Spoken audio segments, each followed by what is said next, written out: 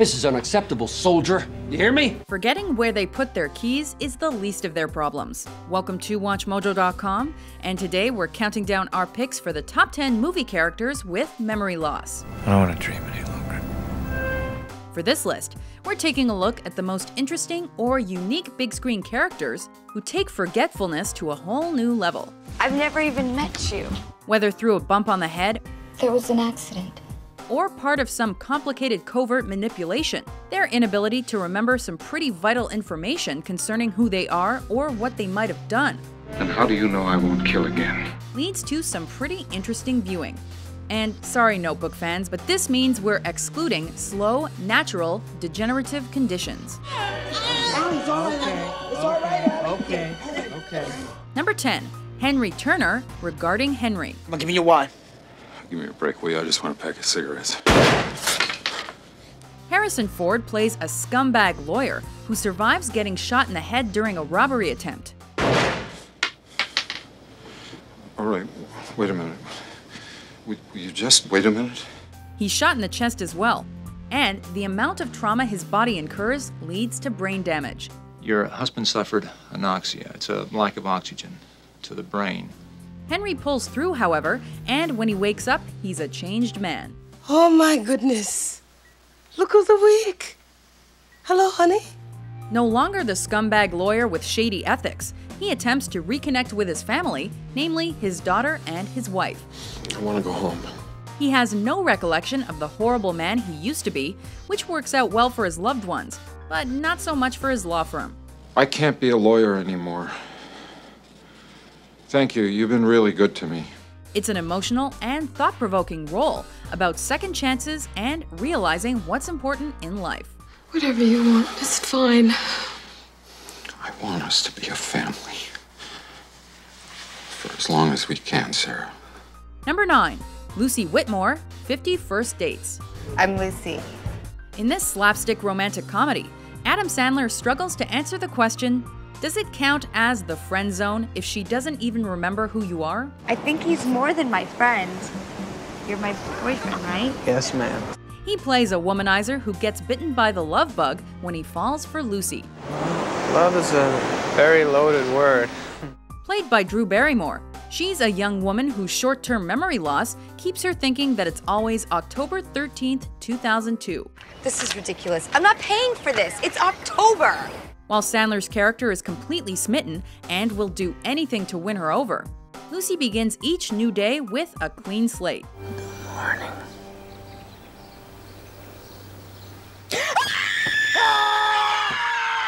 However, just because she can't remember him doesn't mean she doesn't eventually fall in love with Sandler's character, which makes her character and the film all the more sweet. I was so nervous to come here and meet the guy that makes me fall in love with him every day. I just added 2 more guys to my wolf pack. Number 8, The Wolf Pack, The Hangover. 4 of us wolves running around the desert together in Las Vegas. After a particularly wild night in Vegas, 3 men wake up in a trashed hotel room and discover one of their friends is missing. No, that's our missing friend. I don't give a Well, did you guys see him? What's worse is that none of them can recall what happened the previous evening. What the happened last night?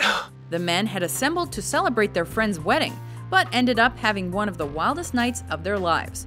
And now they've got to deal with a stolen police cruiser, Here's your car, officers. a baby in their closet, Whose baby is that? and a tiger in their bathroom. There is a tiger in the bathroom! The result is a hilarious and outrageous ride to recover the groom and their memories. I have found him! He's over here! They came out to have a good time, and, well, they did. I don't know what to say. Thanks for the bachelor party, I guess. Yeah. I just wish we could actually remember some of it. Number 7, Douglas Quaid or Carl Hauser, Total Recall. Douglas Quaid, I have an appointment. What's a guy to do when he wants to take a little vacation but doesn't have the time? He gets the memory of the vacation implanted instead. Ah, I get it. I'm dreaming.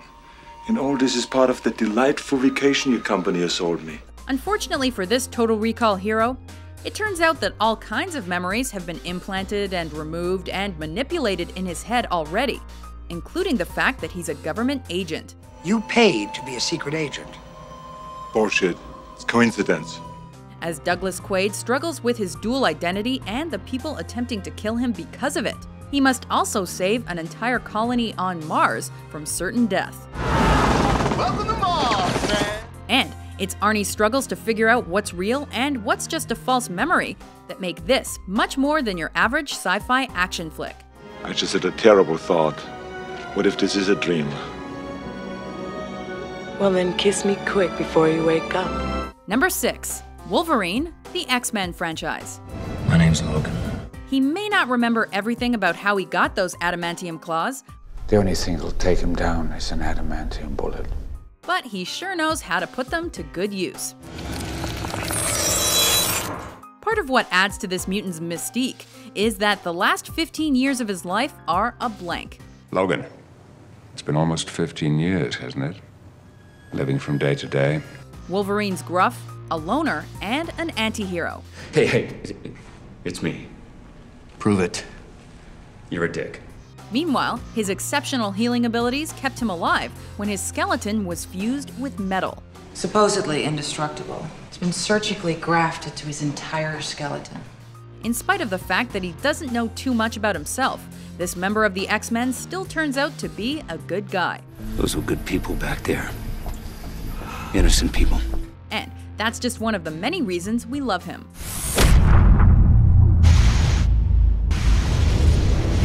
Number 5. Samantha Cain or Charlene Elizabeth Baltimore, The Long Kiss Goodnight. My name is Samantha Cain. At least I think it is.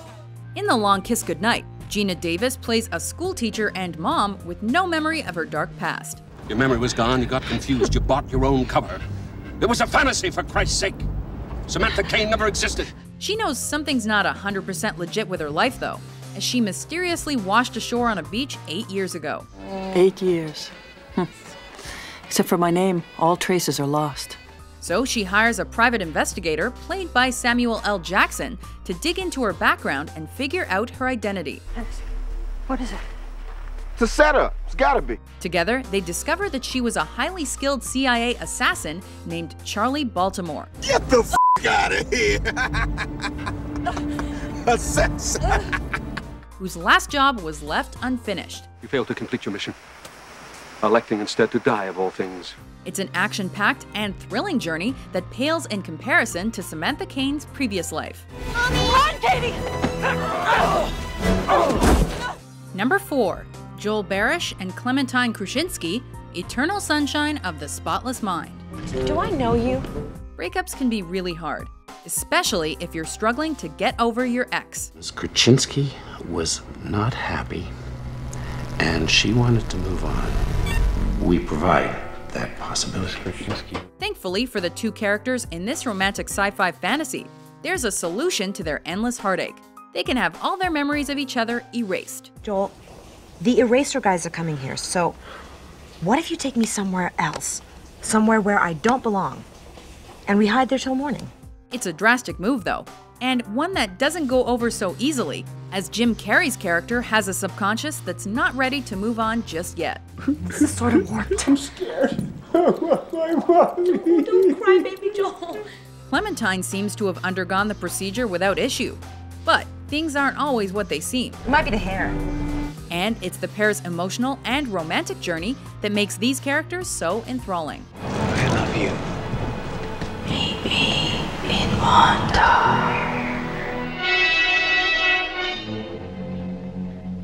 Number 3. Dr. Anthony Edwards or John Ballantyne, Spellbound. I have no memory. It's like looking into a mirror and seeing nothing but the mirror. An Alfred Hitchcock classic, this psychological thriller stars Ingrid Bergman and Gregory Peck as a pair of physicians looking to solve a murder/identity mystery. And if we can unlock one tiny memory, it'll give us a key to the others. Peck plays a man who can't remember his true identity and has assumed that of a doctor named Anthony Edwards, who believes that the real man with the same name has been killed. Remember now. Edwards is dead. Bergman is a psychoanalyst who doesn't believe he was responsible for Edwards' murder. And the two utilize methods of psychotherapy to uncover the truth. The human being very often doesn't want to know the truth about himself because he thinks it will make him sick. He's an amnesiac who dreams in Salvador Dali Technicolor, and those wacky dream sequences kept us all under their spell. I was sitting there playing cards with a man who had a beard. I was dealing to him, and I turned up a 7 of clubs. He said, "That makes 21. I win." When he turned up his cards, they were blank. Number 2, Jason Bourne, the Bourne franchise. I can't remember anything that happened before 2 weeks ago. An entire film franchise was built on the premise of a title character who couldn't remember who he was. I don't know who I am. I don't know where I'm going. None of it. And while Jason Bourne may have lost his memory, he still managed to retain some pretty lethal skills.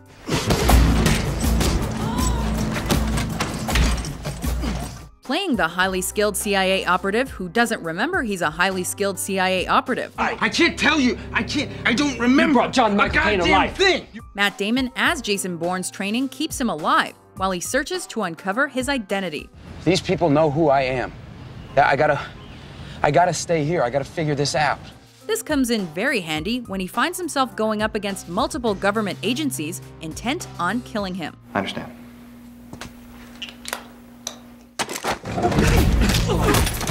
And makes for a fast-paced and entertaining thriller all the way through.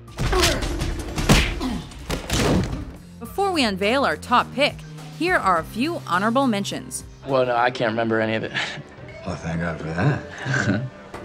You don't remember that, really? Jim. Your name is Jim. I want to live a real life. I don't want to dream any longer. Number 1, Leonard Shelby, Memento. Well, what's the last thing you remember? My wife. Back before camera phones could document our every move, Polaroids and body tattoos seemed like a good way to keep track of things. Sounds perfect. In this complex neo-noir from Christopher Nolan, Guy Pearce plays a guy trying to figure out who killed his wife. He killed my wife. He took away my memory. He destroyed my ability to live.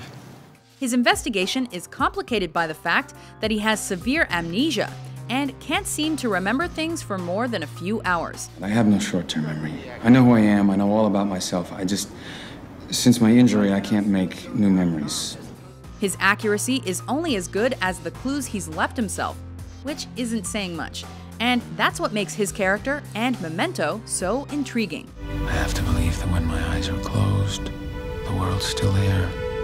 Do you agree with our list? Who gives a shit what you believe? Who's your favorite movie character with memory loss? Don't listen to Phil. He's completely out of his mind. He's probably still drunk from last night.